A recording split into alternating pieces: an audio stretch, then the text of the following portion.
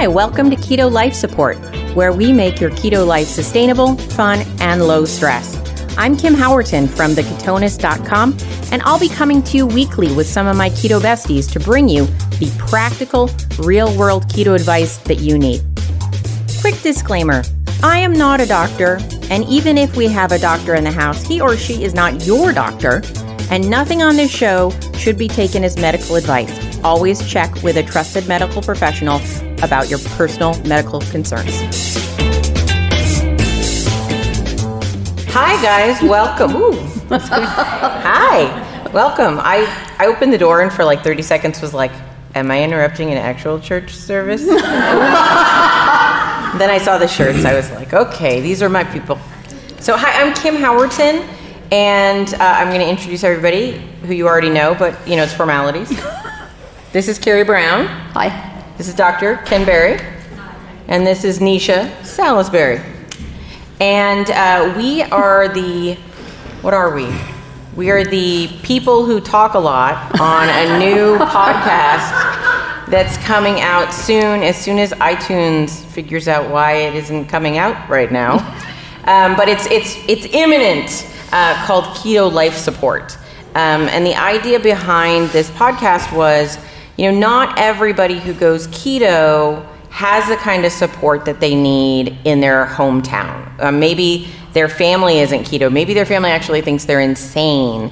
Maybe their children are against them because they took away the Doritos. You know, it can be a kind of lonely thing to do when you're the pioneer, you're the first one of your kind in your life. And so we all have, at this point, been keto for many, many years and have the benefit of keto besties in our life that we can always talk to. And we realize not everybody has that. And so we are now your keto besties, or the keto bestie of anybody that you know.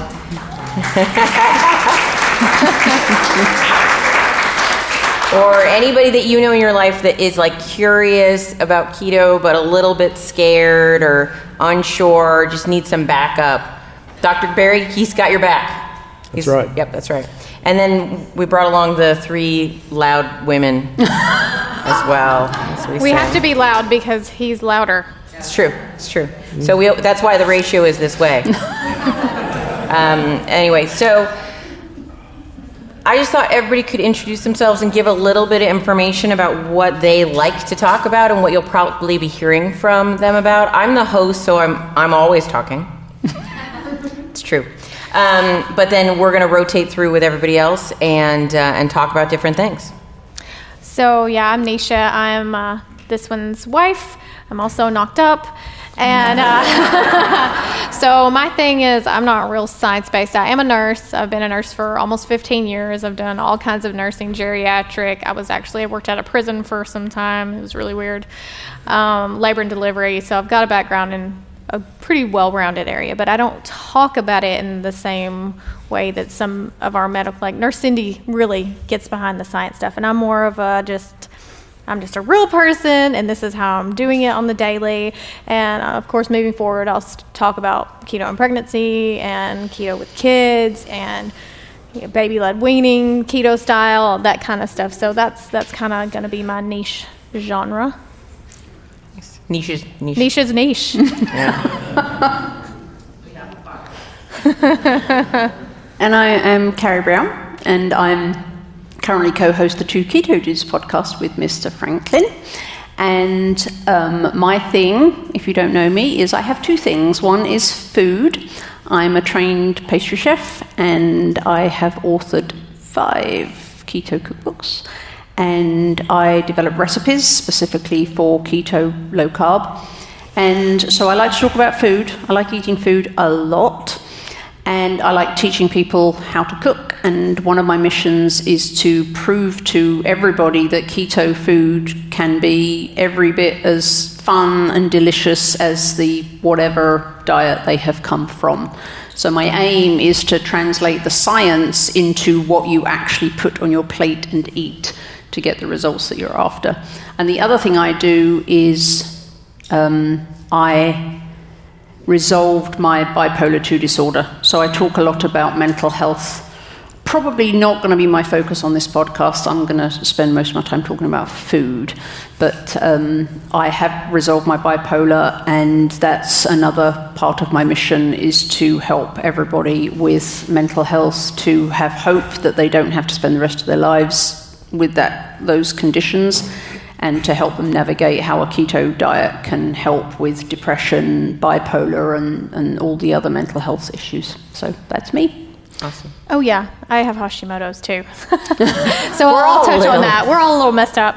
But also there's a lot of stigma attached to Hashimoto's and hypothyroid and how you need to carb up and carb cycle and et cetera, et cetera. I'm sure a lot of you have heard that. And so I'd like to spread some light on, or shed some light. Pregnancy brain. She spreads light as well. On my experience with actually meat heavy / carnivore and seeing a much better result doing it that way. Even though I don't prefer carnivore, it gives me the results that I'm looking for. The reluctant carnivore. Yes. The reluctant carnivore. Yes. That'd be a good podcast name. Hey, yeah. We just create podcast names. And I'm Ken Berry, family physician, practice in Tennessee. I've been practicing for almost 20 years now, and I really enjoy talking about the care and feeding of the human animal. And that's what I like to talk about and study and discuss. And so I'll be talking about that: medicine, nutrition, health, lifestyle, if mental health. I'll get all up in your business if I need to help you sort things out. Awesome. And I'm Kim Howerton. I've been a life coach for 10 years. And then I realized I felt sort of like a fraud because I'd spent a long time saying, you can live your best life. And then I was like, I'm living my best life as long as you don't look at all this over here.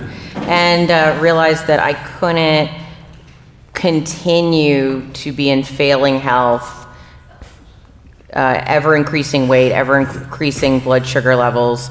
And what I called hedonism was actually food addiction. And I had to address those issues, and I did through keto. And so I talk about how to make changes. I also am a sort of home cook, a little less trained than Carrie Brown, but I make things work. And so I kind of talk about everything. Yep, so that's pretty much me. And so what we decided today, because it is almost impossible for the four of us to be in a room without it becoming ridiculous, in a good way, but you guys would be like, what is happening up there? Lots of squirrels. It's just tree. Anyway, so we decided that Ken and I would do a Q&A. So we give you guys a chance to ask questions. We do a lot of Q&A on Facebook Lives and on podcasting, so kind of used to it. And we figured maybe you guys would like a chance to chat a bit.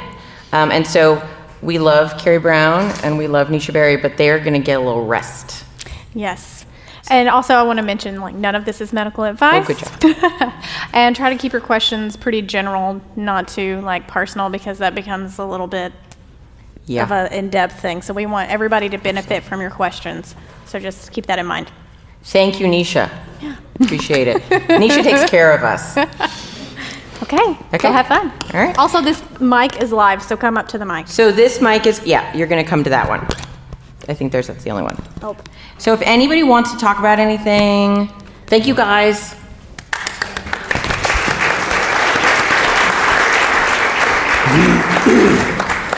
We're going to give it 1 second because our audio guy's going to help us out. Question's actually for Neisha. Oh, okay. Well, Neisha, stay close by. Neisha can answer a question from. Yeah. I don't know if it's live anymore, but we can see. Testing. Yes? Oh, yeah, it is. Okay. Are we on? Yep. Testing. I think My we're. first question's for Neisha. I was just curious if you don't mind sharing how you're eating with your pregnancy, and if you're eating keto, does your OB have any problems with that? Good question.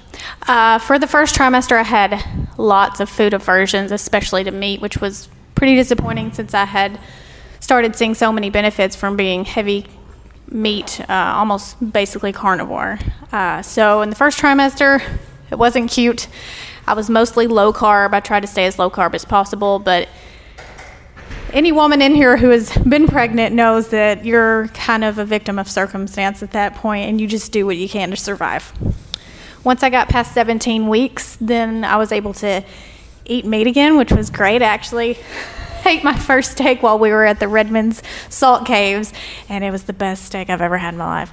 So I was very happy about that. And ever since then, I've been able to stay mostly keto, carnivore. Every now and then I'll have a little treat. I love fat snacks. If you listen to us at all, you know that. So that's been my go-to sweet. But for the most part, yeah, and I have a midwife. Go ahead.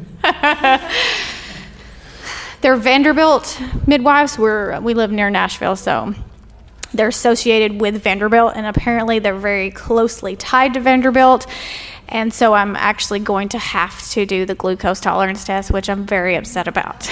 Yeah, because we were really hoping to bypass that, because midwives are usually more holistic based and very open to alternatives, and I was going to wear the glucose monitor. Some of you may have seen that me and Kim both, well, and Ken too, were wearing them and track my blood sugars and log what I had eaten and all of that stuff. But yeah, they're going to make me do it anyways, unfortunately, because their rationale. Do you want to kind of explain their rationale? Because it didn't really make any sense to us. Superstition. It really is about it, because you do a glucose tolerance test at 28 weeks, give or take, right?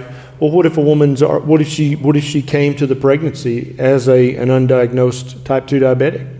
Is she going to wait and let damage be done until 28 weeks and then diagnose the type 2 diabetes? Well, actually, yeah, that's what they're going to do, right?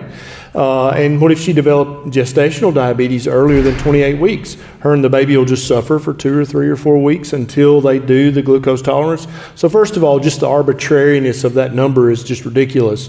But then Neisha was going to wear a continuous glucose monitor, which checks her blood sugar every 5 minutes. How is that not 100 times better than checking 2 blood sugars at 28 weeks after she's drank, a Coke, basically? It's just ludicrous. But the poor little midwife, she had the deer in the headlights look, because we both pounced on her, and she was just like, no, and she tried to say it's evidence-based, and we were both like, honey, Yeah. Come on. And then later we talked to another midwife there, and she said, no, basically Vanderbilt has tied our hands. Obviously, you're a U.S. citizen. You don't have to do you can do the CGM, but you can't deliver in the birth center with a midwife. You'll have to deliver in the hospital if you do that. And so Neisha wants the experience of completely natural childbirth, of perhaps a water birth, that sort of thing, and that option's off the table unless we do the glucose tolerance test. So we basically had to weigh, what do we want more? And so my birth experience was more important to me than skipping out on, because it's like, okay, fine, whatever. I'll just suck it up, and I'll be very dramatic about it. Maybe you can throw up on her. Yeah, I'm going to be, I'm going to make that experience not great for everybody involved, because I'm having to suffer, so you should also have to suffer. But it took us a few weeks to decide what we're going to do. We thought about switching providers and everything, but we really wanted a birth center type birth where the midwife basically doesn't do anything but, observe. So that's why. But is there any validity? I've heard this before, that if you're keto and you need to take an oral glucose tolerance test, that you should prepare for it for a few days by eating higher carb. We've both heard that. I'm not really sure how much actual science is behind that, and I think it's probably based on each individual and maybe how sensitive they are. Exactly. Mm-hmm. So we've had multiple women reach out to us on social media and say that they took it and passed it just fine. Right. And they were hardcore keto. And then we've had other people who said, no, I was afraid I was going to fail it, so I carbed up for a few days to kind of get my body used to that. And then I've also talked to a couple of women who ate a couple of strips of bacon before they went in.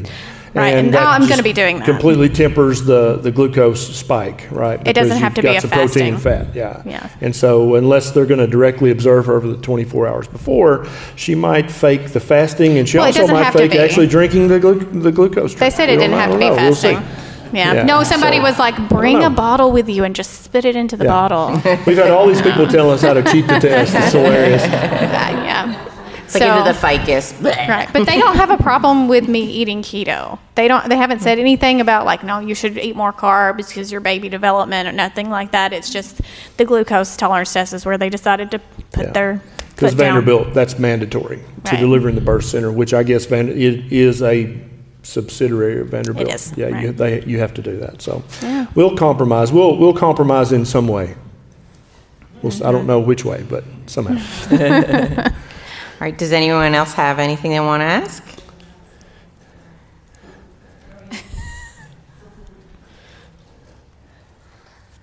Hi. Hi. My question is about fasting and autophagy.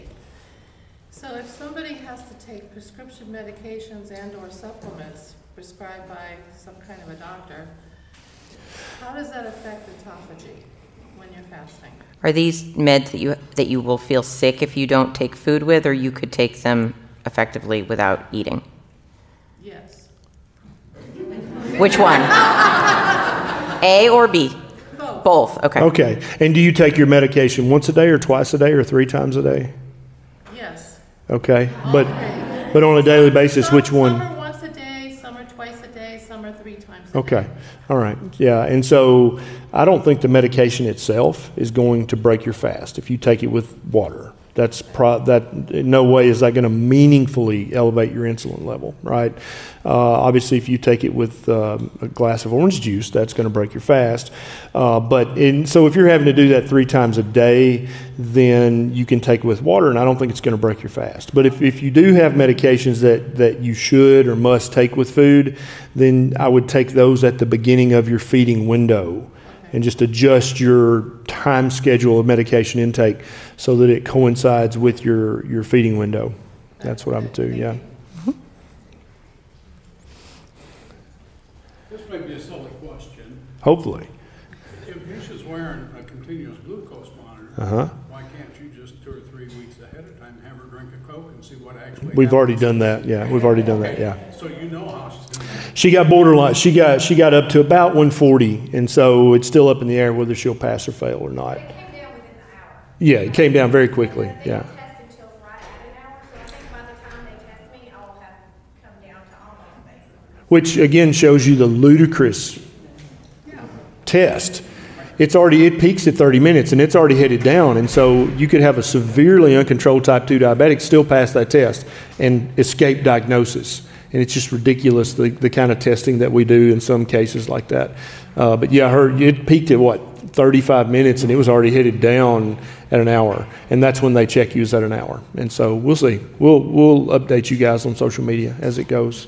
We had fun we were in Austin last month, and we got these continuous glucose monitors, and I decided to have some fun with trying some foods out, and boy howdy was that interesting. I didn't go out of what would be labeled in some fashion keto, but like we went out to dinner and I had like this enormous dinner of like tomato salad, where I was like, wow, that's a lot of tomatoes, but a lot of tomatoes, this giant steak. I had coffee with cream afterwards. There was like charcuterie, and my blood sugar went up 17 points. Which if anybody doesn't know, that's not bad. And later I was like, nothing I'm doing is moving this thing. It's like was watching paint dry. And I would have other things that wouldn't move at all. And so there were in my hotel minibar, Smart Sweets. Has anyone heard? Neisha was the first one to alert me to this, actually, because she did it first. But we didn't have glucose monitors on then. She just tested her blood glucose. And it had moved her blood glucose very high. And Smart Sweets are a type of sweet. We'll bleep out the name on this podcast so we don't get sued. And it's just a little baggie of like gummy bears or gummy fish or something. And it's made with, I think it says, soluble tapioca fiber or something like that on the back. And it's listed as a fiber. So if any of you count net carbs, the net carbs for this little bag were like 3, according to the label. My blood sugar went up 50 points. just from this little teeny bag. And that was the most my blood sugar has gone up at any time I've tested it on keto. Yeah. And the fiber trick, that's why I just tell you guys, count total carbs. Because if you try to play the reindeer game of counting net carbs, manufacturers can use tapioca fiber, they can use oat fiber, what's the other one called? Prebiotic, soluble corn fiber. Corn fiber, right. Resistant starch, all these things, and they will affirm to you that it has no glucose response, no insulin response. But if you've got a CGM, all the bullshit is out the window. Because in 5 minutes, you can watch and see what your blood sugar does. And I think that's why anybody who's pre-diabetic, you used to be a type 2, you still are, you're type 1, you need a CGM in your arm because that's going to teach you more about what you should and shouldn't eat than any nutritionist, any dietitian, any endocrinologist, because you are a little bit of a special snowflake. We all are, but we're pretty much the same. But we respond a little differently. And the Smart Sweets are marketed for kids and young adults that you can eat this and there's basically no metabolic repercussions. It's just 2 net grams or 3 net grams of carbs. And you're like, boom, I'm going to eat the whole bag. And Neisha's blood sugar's never been higher than an hour after she ate the bag of Smart Sweets. And she pricked her finger and she's like, what? What was it, 150? 142. It's never been that high in her entire life. And this is from a product that's advertising itself as low carb effectively and won't spike your blood sugar. And she got the highest blood sugar spike of her life from that product. And that's why I don't play the net carb game, because it's going to disappoint you every time. And you've actually calculated it. If you're eating 20 grams of net carbs a day, that means you're eating somewhere between 20 and 150 total grams of carbs a day, just depending on the product that you choose to eat. I did a little experiment and picked out products to kind of I did not eat them. I did it on, but I in a tracker to figure out how I could, what seemed like a reasonable day of eating based on the net carbs. And yeah, you can get as high as like 120, 150. Yeah, of total carbs. And I'm working on a YouTube video about this right now. These resistant starches, the tapioca, the oat fiber, all that stuff is not a 0-calorie carbohydrate. It's anywhere from 2 to 3 calories per gram. And so definitely it's not okay to not count fiber. If you're going to play any kind of game, then you can count fiber as a half gram of carbs. And that'll get you much closer to a more realistic total carb count. Because they'll tell you it's not broken down in your small intestine at all. The bacteria in your large intestine break this down. Not true at all. When you start looking at the research, there's multiple studies where they show that some percentage of it is absolutely broken down and absorbed in your small intestine as a carbohydrate. So yeah. Next question. And we'll do I think we'll do a show on net total carbs at some point too. So we'll do longer. Hi. My question is regarding the social and emotional issues around our food, and if you are somebody who buys into keto, you're here. Maybe you were here last year, but for myself, I've lost over 100 pounds. I reversed type 2. But the pattern of eating is still something of a struggle point for me. And so just maybe some top tips of how to deal with that emotional piece. Tell me more. What is the precise struggle for you that really causes you a problem? Just the disordered eating behaviors, going back to maybe first it starts as the keto products, like you were just saying, where like they, maybe I binge, like an emotional thing comes up, and so I'll binge on keto products, and either it'll just spiral back to carbs from there, or it'll just go too long where, there's an empty box of some bar or something. I was a binge eater before keto. And so for me, going keto helped quite a bit, which you probably have the experience about. But there is a place, like in the last couple of months, my life's been kind of stressful, and I also wrote a cookbook. And when I was writing this keto cookbook, It's a good cookbook. You should buy it. When I was writing it, I had a really tight timeline, so I had to make a bunch of recipes every day. So I was making like 5 to 10 recipes every day. And you know what happens when you make a recipe? You try it. And I gained 10 pounds, just a little bite at a time. And I was like, wow, this intermittent fasting thing, that is not a lie. You do need to give yourself that space. Just the frequency of meals can totally change how your body acts. Yep.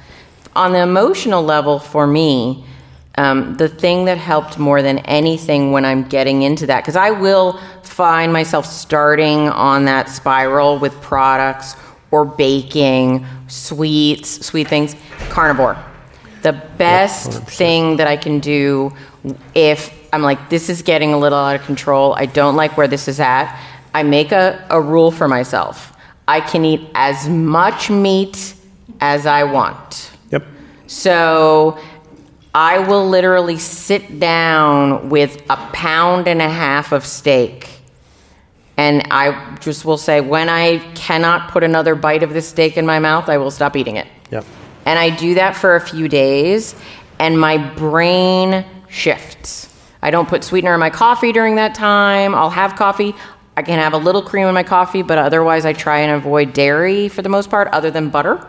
But it's butter and steak or any kind of meat. I just happen to prefer beef. Sometimes I'll add a little bacon, sometimes a little chicken. What do you think? No, I think that's a great strategy. And I was going to ask, where did she go? Over there.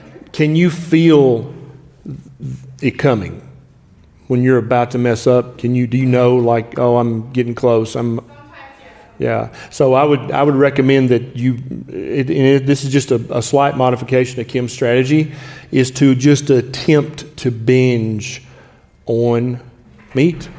Bacon, ribeye, I mean, literally stuff yourself as full as you can get, because first of all, it's not going to be much of a binge. Because when you're full, your leptin and your ghrelin are going to say, nope, you're done, that's it.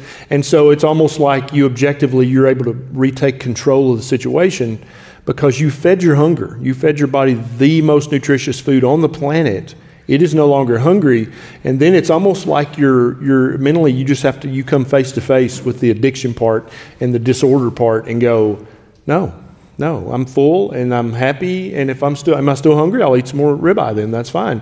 But I have found that fatty meat will turn off both the carbohydrate addiction, but also when you get to that binge, when you're about to go nuts, right? Don't reach for a keto product. Don't do that. Don't reach for any product. Don't bake. Don't go to the grocery store, for God's sake. But so if you're in the midst of some drama or trauma, and you know that's liable to happen, I'd keep 2 pounds of bacon fried in a Ziploc bag, and I'd keep a ribeye already cooked and cut in slices, just so you've also got that reaching. That's exactly, you got it, the reach and get, right? And so that you're satisfying this habit and the chew and the swallow. Exactly right. You can use both hands, it's fine. But then, first of all, you didn't just destroy your diet, right? And you also didn't just harm your metabolism by eating way too many either total or net grams of carbohydrate or pseudocarbohydrate. But then also, I think it helps you face the supratentorial, or the above the neck part of this, which is a big deal for some of us. But I think meat's the answer. I really do. And I don't recommend that everybody be a carnivore all the time, but I think that it is the ultimate food. Fatty meat is the ultimate food for human beings. And so nothing dispels for me the sugar cravings. After a couple of months of carnivore, you could put the most delicious hot fudge cake in front of me and that used to be my jam, just so you know, and I'd be like, I'm literally not even the tiniest bit tempted at all by that. But even with keto, I would still be like, one bite won't hurt, right? But after carnivore, I could care less about the carbs. Yeah. And so I think that's a brilliant strategy, is just to stuff yourself with fatty meat as quick as you can. Get it. Yeah, and I think having it pre-cooked is really helpful, and with you. If you're in a fragile position, have it in the Ziploc bag already ready. Yeah. And then there comes the hard part, right? Like, I think those of us, not everyone who ends up heavy or with health problems is an emotional eater, but they tend to go together. Mm-hmm. Yep. And one of the reasons I really think that we become emotional eaters is it's a very easy coping mechanism. It often develops in a time in our life when we were underskilled in some way, right? Where we didn't have the ability to say, I'm mad at you, or I don't like that, or, to deal with things in a verbal way or in an effective way in another. Some people exercise, and I'm like, those people are crazy, like to get rid of the stress. But it's also a socially acceptable way to deal with psychic trauma or drama. You can go and eat a whole cake, and people might laugh and joke about it, but they're not going to judge you like if you went and smoked crack, right? It's okay to eat a whole cake. It's like, wow, you ate a lot of cake, but whatever. But, there are a lot of other ways that people cope with the psychic stress and trauma that are not socially okay. People will judge you for that. And so I think it's easier to just be a food addict in a way. Right, absolutely. Yeah. We are a food addict supportive culture. Yeah. Exactly. We are the methadone clinic so once you take care of the more chemical aspect in terms of switching over to a meat-based binge at that moment is you still have to figure out how you're going to deal with the emotional aspect. And if you want to take your Ziploc bag of bacon and hide in the bathroom when you eat it, you can. It's okay. Absolutely. So looking for support, taking walks, yoga classes, meditation, like ways that you're going to help yourself just fortify yourself in addition is always very helpful. Yeah. Okay. Next question.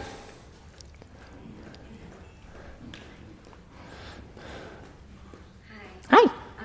I just had a question about the continuous glucose monitor. Okay, and by the way, we've been asked to repeat the question because some people can't hear it. Okay. The continuous glucose monitor, how do you get that? Is that through your doctor's office? And also, kind of going back to the keto bars. I've been trying to find a good bar that's safe, but I think you kind of answered it, Dr. Berry, about how carbs... I'll be happy to answer it again. I'll be happy to answer it again. Thank you. So she asked, how do you get a continuous glucose monitor? And she's been searching high and low for a good keto bar, but she's afraid she might know the answer now. Yeah. So you have to have an order from your doctor, a prescription, to get a continuous glucose monitor in every state in the U.S. I don't know about other countries. I don't know you don't in other countries. Some other countries you do not. Yeah. And so I think some countries it's just like getting a glucometer. You can just get it from the pharmacy. But you cannot do that with a continuous glucose monitor. It's behind the counter. And so you have to have a doctor's order. Now, some doctors will balk at that, which is ridiculous. I mean, there's no point. And so now sometimes your insurance will pay for a CGM. Sometimes they will not pay. And I just called out a bunch of the big insurers on Twitter the other day. It's like, really? Do you not want to save life and limb? Because if you did, you'd pay for this. Because this is going to help save thousands of lives and thousands of legs and kidneys and eyes. Why would you not want to pay for that? But you're going to pay for some other silliness like Farxiga, which never helped a single diabetic in the world, but you're not going to pay for a CGM, really? So you do need an order. But if your doctor balks, then they'll need doctors have to have a diagnosis to write on the prescription before insurance will pay for it. And so if your blood sugar's even been 1 point high in your entire life, he can write down hyperglycemia. You had that when your blood sugar was high. That's the definition of hyperglycemia.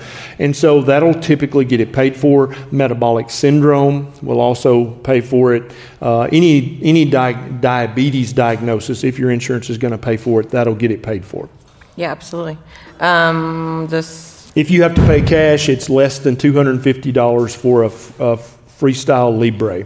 Yeah, so there are two kinds that are commonly available in the United States, the Freestyle Libre and the Dexcom 6.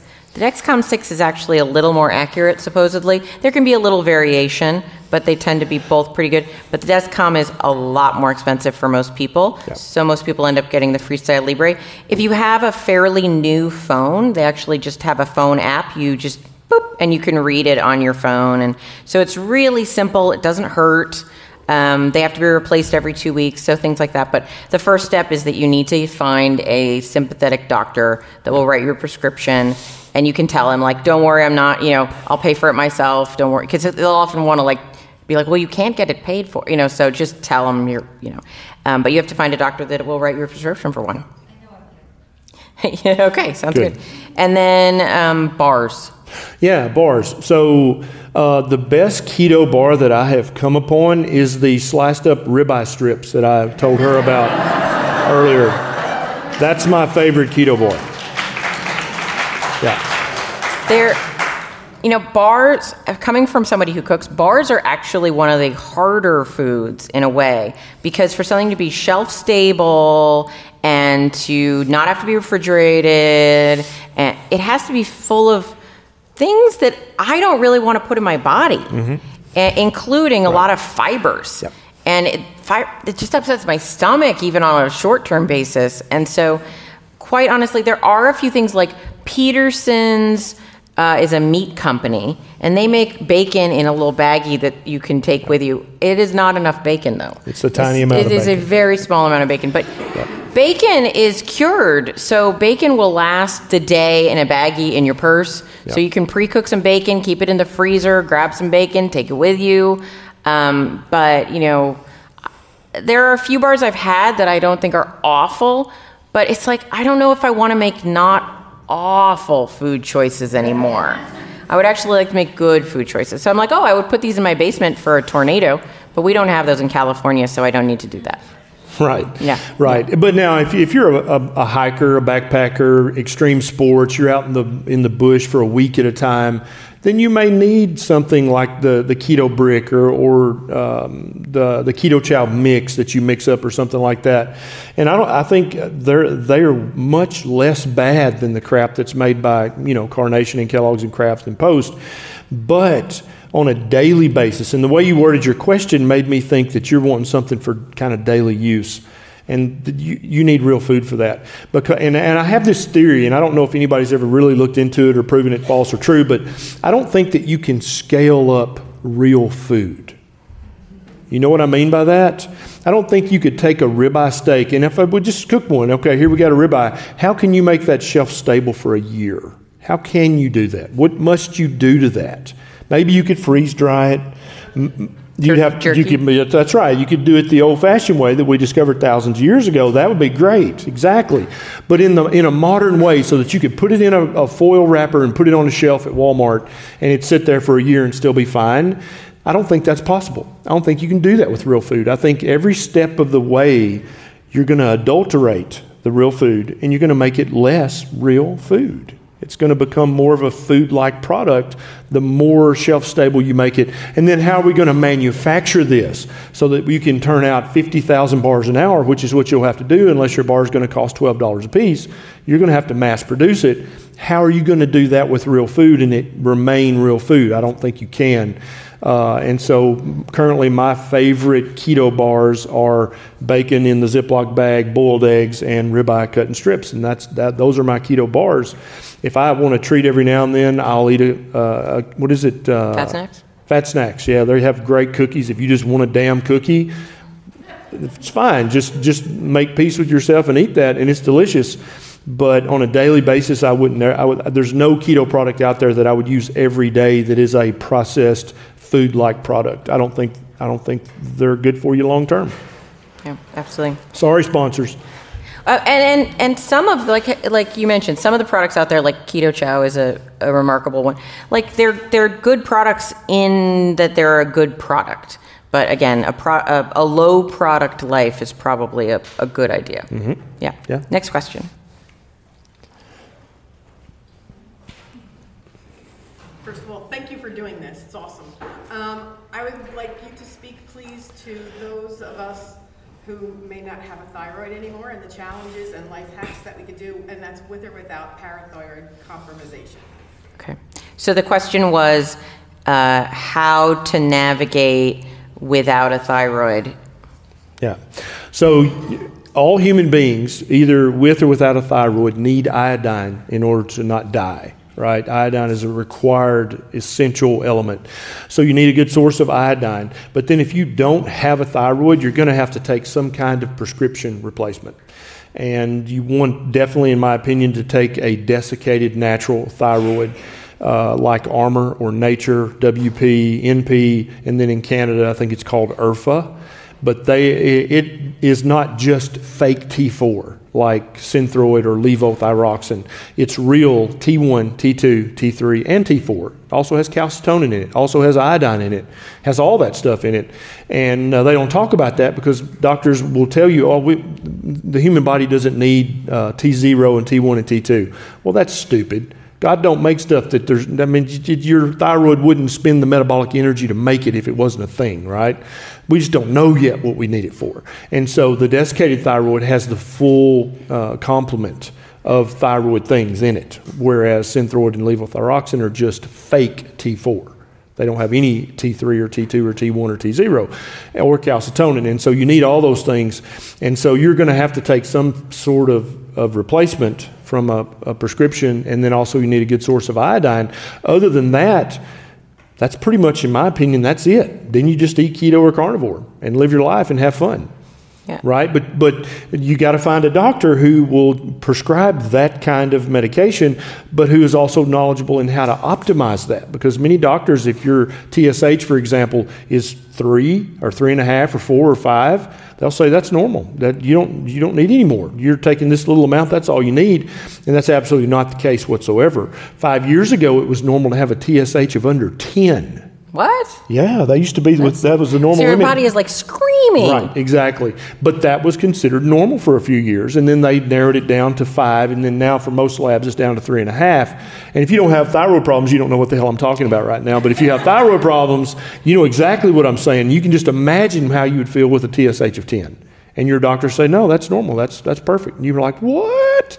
And so I think most women for sure feel best with a TSH of about 1. And most men 2.5 or lower, and so that's where I try to keep my patients with a desiccated thyroid product. And it can be quite complicated, but it can also be made quite simple. So and Neisha has Hashis. I have hypothyroid, so though I still have my thyroid, experience a lot of the issues of trying to dial in an appropriate level of thyroid hormone, and there's a pretty wide number of, especially women, but people who have thyroid problems out there and get such bad advice. And so that's definitely something we discuss a lot, because for me, I spent a good decade undiagnosed, lost most of my hair, lost, just a lot of problems, pretty much in a brain fog for a long time. And so getting that medication dialed in. I also suffered from clinical depression from the time I was 9 years old. Getting the thyroid dialed in and put on every antidepressant known to man, none of them did a thing until I dialed in my thyroid. And because that can be, if you have people in your life who suffer from sort of depression that can't be managed, it's often a thyroid problem. And so for me, thyroid was the key in the lock, but then keto further elevated my ability to function in the world. And so, I feel so angry sometimes when people will say, oh, if you have a thyroid problem, you can't do keto, which doesn't, I was going to use a bad word, Dr. Ken. It's just ridiculous. It is horse pocky. Yeah. And so, but thyroid in a functioning body is a very complex system. And so to your point, that we would think just, you can't use a hammer, you can't just use a hammer to build your house. There are screws, there are things, you need this, you need that. And then that's what they're trying to do when they just give you, one size fits all thyroid. Yeah, exactly. Yeah. Yeah. Okay, next question. Hi, I wondered if you could, address the issue of kidney stones and keto. Sure. Because I'm getting some pressure to cut out the animal protein. I don't think that's what's doing it. Okay, so the question was kidney stones and keto, what gives? Yeah, and so the primary principle that I like to apply to every single question is to, first of all, let's talk about when we're saying keto and carnivore, what are we talking about here? We're talking about the proper human diet. This is a diet that our species has eaten for 250,000 years. And so Carl Sagan once said that if you come to me with an extraordinary claim, you better have some extraordinary evidence to back that claim up, right? And so what I'm promoting is the proper human diet. It's the diet that if you went back in time 50,000 years, our ancestors would say, yeah, I'll eat that with you, right? That's what they would eat, as much fatty meat as they could get their hands on, plus or minus some veg if they wanted or needed it. That's what we do on a daily basis. So first of all, just to insinuate that diet somehow is going to increase your risk of kidney stones, gallstones, thyroid, anything is ludicrous, right? That's like saying, oh, if you feed a wolf too much meat, he'll develop, I don't know, shingle toes, whatever. What? That's what they eat. What are you talking about? If a wolf eats too much meat, that's ridiculous. And so with all that being said, no, I think I have a YouTube video about kidney stones, and it makes no sense whatsoever. What leads to the kidney stones is partially chronically elevated insulin levels and then the elevated inflammation levels in your body. And so as you continue to eat lower and lower carbohydrate keto, you're going to make fewer and fewer kidney stones unless you have one of the very rare kinds of stones like uric acid stones or like the staghorns that we talk about. Then you might have a genetic defect, and you may have to wind up taking a specific medication like a diuretic or something else to kind of block that pathway if there's something wrong with your body genetically. But if that's not the case, then eating the proper human diet is not going to give you kidney stones. There is one exception, right? There's a pretty common oxalate issue that can happen. Right, that's right. And so in that case, then your proper human diet is an all-meat diet. And it's never the protein that makes kidney stones. Never. Protein doesn't harm your kidneys. It doesn't cause kidney stones. It doesn't do any of that. There's no research or evidence that shows that in any way. It may be the oxalates if you're eating too many vegetables. That may be part of what's leading to the kidney stones, but it's definitely not the protein or the meat. And oxalate talk. So if you have a problem with oxalates, so a lot of people switch on keto. They go crazy with like spinach and almonds and almond flour, everything. And those are very high oxalate foods. Yeah. And so calcium oxalate, is that the kind of kidney stone that's high? Yeah, that's right. Yeah, calcium oxalate kidney stones are a fairly common issue. And so you've now raised a thing that your body doesn't respond to well, which may lead to that. You remove those, what can actually happen for a time is you have dumping of oxalates. And so potentially you might have stopped the bad behavior. Right. I'm not a doctor, by the way, so Dr. Bear is going to interrupt me if I'm wrong. But then, and that's exactly right. But then also, you have a history of kidney stones, so you probably know this, but many people in the room may not. Kidney stones only cause pain when they move. They can sit in your kidney dormant, huge stones for years, and you have no idea that you have one. And so if oxalates are your problem and you go on an oxalate-free diet, then your body's going to start to absorb that stone that's already there, that's maybe been there for a decade. And you won't know any of this is happening until the day the stone becomes small enough to get into the collecting tubules and then move into your ureter, and then suddenly you've got a kidney stone. And the average person who's not a doctor or who's not an unwoke doctor has no idea that stone's probably been there for anywhere from 2 to 10 years. It just now is the right size to get into the collecting ducts, and now you have pain. And so actually correcting your diet can put you temporarily at risk of making more stones, but you're not actually making them. You've had them for years, and now that you're reabsorbing those stones, because your body tries to reabsorb and get rid of anything it doesn't need, then when the stone gets small enough, all of a sudden you wake up at 2 a.m. with a kidney stone and go to the ER and all the stuff that goes with that. And a dumb doctor will say, well, you got to stop this keto. It caused this kidney stone. Actually, no, it was correcting the kidney stone issue, but the stone got small enough that it could move and cause pain. All right, next question. Well, then you. So, good afternoon. Hello. The mother of a good friend of mine has Alzheimer's, and she's in a memory unit, and they're giving her a terrible carb-laden diet. Yeah. What are your thoughts on supplementing with exogenous ketones?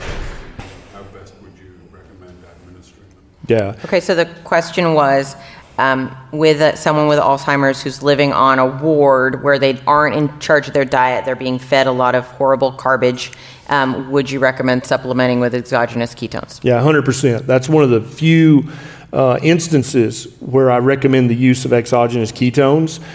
It's also would be a great place for the keto chow shakes, which I don't talk about a lot because most of us in this room, we don't need shakes. We need food, right?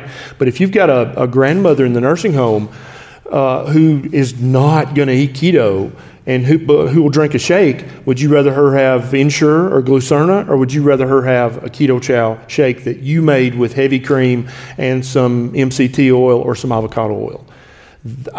In my opinion, I think that's a great first level therapy for people with Alzheimer's and any of the dementias to feed their brain and to get some ketones in their brain. I think that's an excellent strategy. You're going to have a discussion with the personnel who run the care home, right? And say, stop, do not give my relative this stuff anymore. From now on, I want her to have this, and that's what she's going to have, and don't give her that other stuff. But the exogenous ketones, in that instance, I would be a proponent of those, and I would just use them according to the package instructions. Yeah, and there are both esters and salts in terms of exogenous ketones. There's a little bit of evidence that the esters are a little better. They taste worse and they're more expensive. So that's kind of... But you could mix the exogenous ketones in oatmeal and orange juice and coffee. You can mix them in anything that they're about to consume, and you're going to be putting some fuel in there for their brain. Right. And I've actually had completely anecdotal reports, but reports from family members who said, yeah, when I do that, he's much better. And actually, I think he's going to be able to stay home now instead of going to the nursing home because he's so much more stable. Also, you can increase, so exogenous ketones, the lifespan in your body is really short. So it's going to be like an hour, like 1 to 3 hours that they're going to be a little helped by it. So you can extend that with MCT oil. MCTs have a natural boosting effect, and as low a carb as you can get, to balance it out and extend it. Right. But for a demented relative, the last thing you want to do is have a fight with them about, no, don't eat that oatmeal. That's not going to help anybody. Just put some exogenous ketones in there or some MCT oil. Dr. Mary Newport would put coconut oil in her husband's whatever he was eating, and that helped him to do better for a long time. Yeah. And so I think that's an absolutely viable use for exogenous ketones and other MCT and the like. Great. We have to wrap up in like 5 minutes, so let's get these questions quick because they're just the two people that are standing. Hi. I am wondering if you would address like the Keto Mojo. Like testing ketones? Yes, as opposed to the continuous monitor, because then you wouldn't have to get your prescription with your doctor. So the question was about using a finger prick method of testing your glucose. Often for people that would be a little obsessive. What would be too much? Yeah. Okay. So about testing with a finger prick method versus wearing the continuous glucose monitor. I would say your life will dictate how many times. So So if you want to test your glucose, you need to access either your blood or your interstitial fluid, which is what the monitor does. If you think you can do a finger prick test, and Keto Mojo is a great brand. They do it with that one. You can test both your glucose and your ketones, which is interesting. Now, I guess the question is, what is obsessive is when your family thinks you're insane, and when your fingers start to get really crusty because you've made calluses from how many times you've stabbed yourself. Yeah. So for me, the monitor was amazing. I was testing it I was beep, beep, like you can be. It was like 40 times a day. I would not prick my finger 40 times a day. Yeah. And if you are pre-diabetic or type 1, type 2 diabetic, LADA, any of the diabetics, you need to know your blood sugar very, very often. And it's effortless and painless to have a CGM in. Do you need to know your ketone level that many times a day?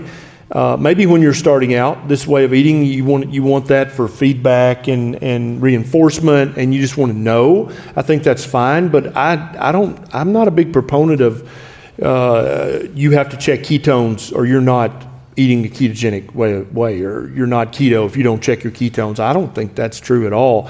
And I think slowly, and I'm going to talk about this tomorrow, I think we need to start calling this the proper human diet, because that makes all the testing, you don't need to test. We need to go and trap all the wolves and test their ketones to see if they're in ketosis. No, they're eating meat. I promise they're fine. They're good. You don't have to test them. You don't have to test us either if you're eating the proper diet. And so a lot of people love the CGM, and if you're pre-diabetic or diabetic, you need that so that you can pretty much figure out what is your proper human diet. And that's how you'll figure that out. Do you still use one, Carl? Yes. You got it on? Yeah. So Carl's got one right there. And so Carl, if he's like, I'm not sure if this old Charter and Diet Coke is going to raise my blood sugar or not, he can have it, and then he can check, and every 5 minutes it's going to check and tell him this is your blood sugar at that moment in time. And that's like a PhD level of education for diabetology. So it felt very different to me to have the CGM versus the check. But you can. So there are ways, and there are videos, and I'll put some videos up. We have a Facebook group that's called Keto Life Support. We'll put some videos up in there. It's new, if you don't know. And you can find it on Facebook. And if our faces aren't on it, it's not ours. But I did find a real difference in wearing a CGM. Okay, last question. Sorry, gentlemen, this is definitely more of a ladies' question, but could you address why after a certain amount of time on keto and dropping 4 pant sizes, why a non-eventful, never problematic 20-year-old's C-section scar would suddenly be acting up and itchy and burny and just not a good situation? I asked my primary, he said just exercise more. Okay, so she has a scar. Since she lost 40 pounds, it's starting to bother her, itchy, burny, and so he thinks that exercising more will help the itchiness of your scar. Yes, he just said it's because you have, where the scar is, there's less, and if you exercise, that will sort of stretch back out. That's dumb. Yeah, I don't know. That makes no sense whatsoever. If you go back, is he going to tell you to take some sandpaper to it? With losing 40 pounds, it wasn't uncommon, he said. So. For it to be itchy. Yeah, that doesn't make any sense at all. I don't know what that. That's dumb. Yeah. Is there friction where there wasn't friction? Because sometimes as we lose weight, the skin that used to stick out now falls down. Yeah, I think that is true. Yeah. I don't stick out as much, yes. Yeah, and it also is skin touching skin, because that's very, very common. This is either inflammation or infection. There's nothing else it can be. Okay.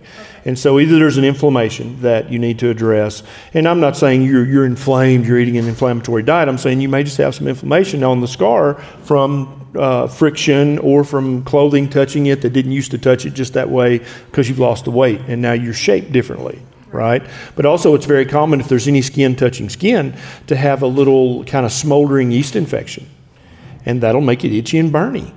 I mean, that in my mind, that's a yeast infection until proven otherwise. Yeah, he said it definitely wasn't any of that. By just looking at you? So he did a scraping and looked at it under the microscope? No, okay. So he's just really wise and just knew that it wasn't. So I would probably get an antifungal and put that on there for a few days. This is not medical advice. That's right. But over the counter antifungal, and try that for a few days, and I think that'll probably make it go away. And then some 1% hydrocortisone cream. If there is some inflammation, that'll take care of that. Yeah. And if it doesn't get better, maybe another doctor. Okay. Yeah. All right, guys, thank you so much.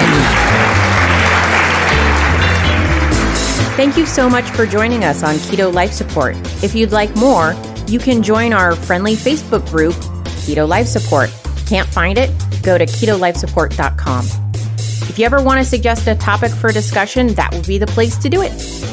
We'd really, really appreciate it if you would go to your podcast app and subscribe, because that's awesome. And what would be super awesome is if you'd be so kind as to write a review for us. Though we would love it if that review was awesome, just writing a review is all we ask. So have a fabulous keto week, and we'll see you next time.